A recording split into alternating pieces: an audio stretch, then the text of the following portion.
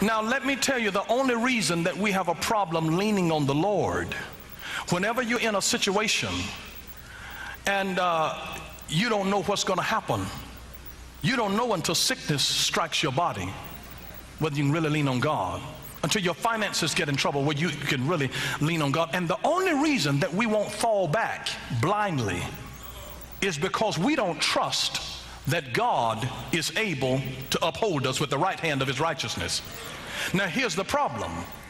Because his concept of God is too small.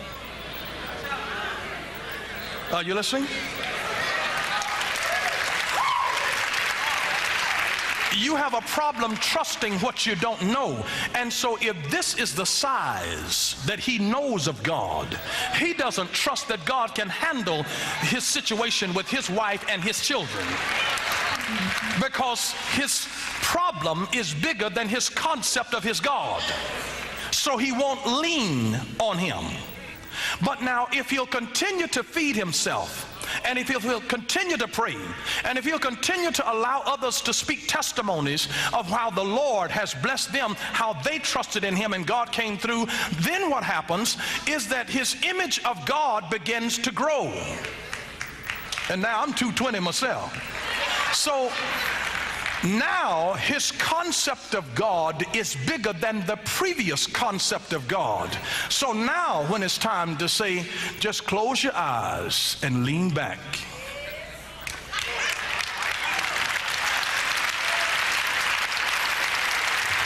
And you don't know how we insult God when God is just telling us, go ahead and let go, and we won't let go. We keep trying to hold our own weight. Are you listening? You don't know how insulting that is to God, who's strong enough to uphold us with the right hand of his righteousness, and he's constantly telling us, let go, but our image of God is too small.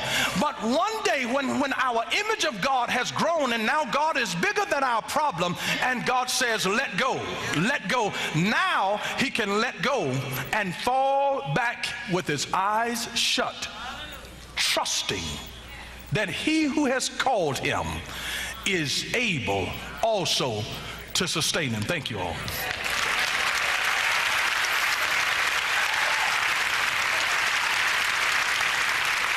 And I just came to admonish you today, don't let your concept of God be so small, thinking that God can't handle what you are dealing with. He's a big God, and his muscles are strong, and he's able to secure you, he's able to break your fall, he's able to catch you. He's the one who's able to keep me from falling and to present me before his Father, the throne of grace. He's able to do it. And so it happens because your trust in God grows, because your concept of God grows. But let me tell you, you got to die to yourself, and you have to die to your self-interest in order for the uncertainty of your future to no longer bother you. If the uncertainty of situations in your life keep on bothering you, it means that too much of your flesh is still alive.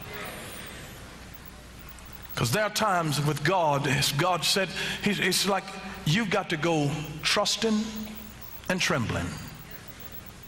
When God tells you to do something, when God says go, it doesn't mean that you're not going to have some issues with that actual going. Because please understand this, God is never obligated to give us details of the journey as long as he's with us. Never obligated to do that. And I've told you, George MacDonald said that to be trusted is a greater compliment than to be loved. To be trusted is a greater compliment than to be loved. How many people do you know who are in love with people that they cannot trust? It is so easy to be head over heels in love with somebody that you can't trust. And if you can't trust them, your relationship will stay on an emotional roller coaster. I prophesy that to you in Jesus' name. But may I just tell you, in the same way that you saw with the illustration, God's greatest desire is to be believed, to be trusted, that you will take him at his word. His greatest desire is that you will believe him. That's why without faith it's impossible to please him, because there are times that you're going to have to just close your eyes and walk not by faith, but not by sight, but by your faith. And that's why sometimes that God will just tell you, let go, just let go, let it go. You can't do that by your sight, you do it by your faith. You'll be surprised what an incredible difference that will make in your life. But his greatest desire is to be trusted. God is never, ever obligated to tell you the details. And you know why? Because he's with you. If the Lord says, get in the car, and you get behind the wheel, I'm getting ready to take you somewhere. He doesn't have to tell you ahead of time where you're going. He'll tell you when you get there, turn right. When you come up to the next stop, turn left. He doesn't have to tell you where you're going. Maybe he's trying to surprise you. Maybe he wants to do something to just spoil you rotten. Maybe if he told you ahead of time, you'd get too excited and start acting a fool. So he doesn't have to tell you ahead of time if he's going to go on the journey with you. You'll notice something over in Exodus chapter 33 about Moses. As the Lord told Moses to go and do something, in Exodus chapter 33 in verse 12, then Moses said to the Lord, see, you say to me, bring up this people. God says, go on, take the people up. Go on, take them up. Exodus chapter 33 verse 12. He says, but you've not let me know whom you will send with me. He says, yet you've said, I know you by name, and you've also found grace in my sight. Now therefore I pray, if I have found grace in your sight, show me now your way. Show me your way, that I may know you, and that I may find grace in your sight, and consider that this nation is your people.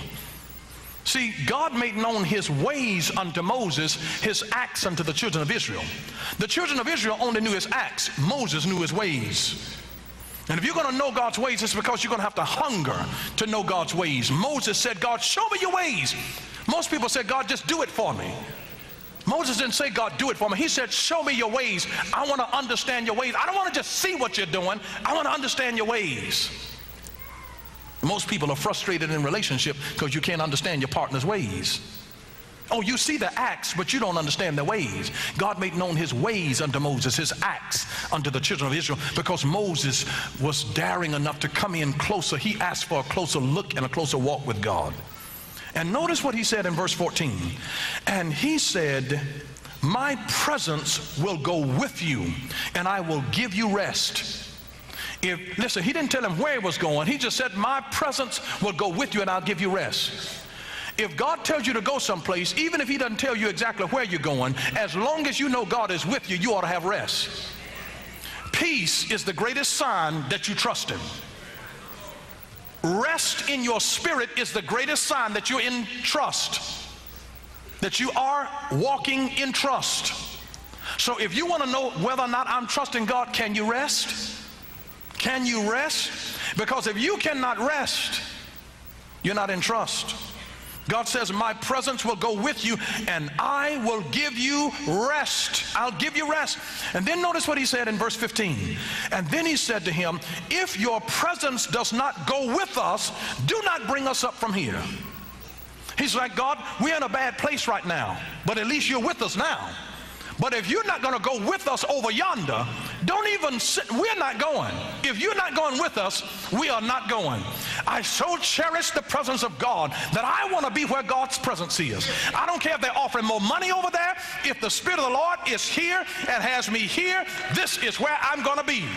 If you call, Lord, if you are with me in this house, I don't care that the house over there is bigger. I don't care that it's better. I'm going to be where you are. I want to be where you are, because if you ever get the presence of God with you, everything will be all right. Let me just tell you that it doesn't matter where you are, it matters who is with you. And God is with you wherever you go. That's a promise. He said, I'll never leave you nor forsake you. Lo, I'm with you now, even unto the ends of the earth. It does not matter where you are, it matters who is with you.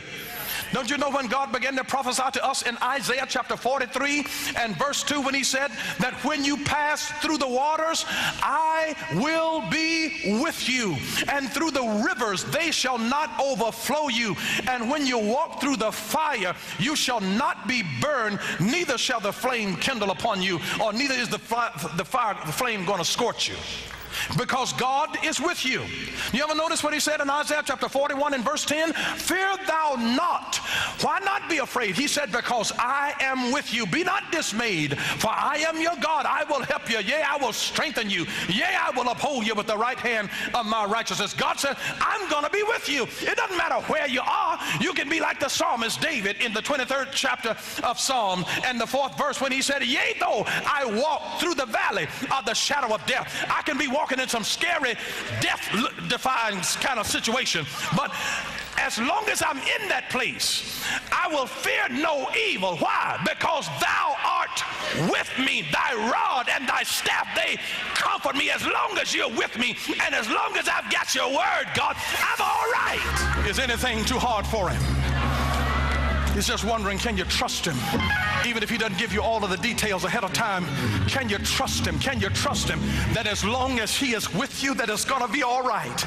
I know you got some tests to take, but the Lord, the Holy Spirit, the great teacher, is going to take the test with you. How can you fail when you've got the answer with you? How can you fail when your doctor is with you? How can you fail the test?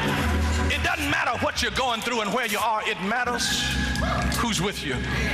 And I just came to remind you today that whenever your trust is on trial, you better realize that he is with you. And his presence, I'm like Moses. God, if your presence does not go, I'm not going. I don't want to go wherever you're not if your spirit is not going to meet me there. But God says, trust me. Trust me that I know where I'm taking you. And I'm going to tell you, you need to stop here. You might have to pull over and recuperate. You might have to refill your gas tank. But listen, I'm going to get you there. If you trust me, I'll tell you, I know the shortcuts. And I know the scenic routes. And I'm going to take you the way so you get everything that's necessary. Because the journey is just as important as the destination. Because you begin to learn God and your concept of God grows. And I'm just telling you that some of you have been worried about stuff and you've insulted God. It is, you've said to him by your actions when you've refused to go, that Lord, I'm afraid that you're not able to hold my weight. You're not able to support me. I'm not comfortable. I don't trust that you can support me if I let go and go. And he wants you to be able to trust him. He wants you to trust him. Thank you for watching Power for Living with Bishop Dale C. Bronner. Until next time, God bless you.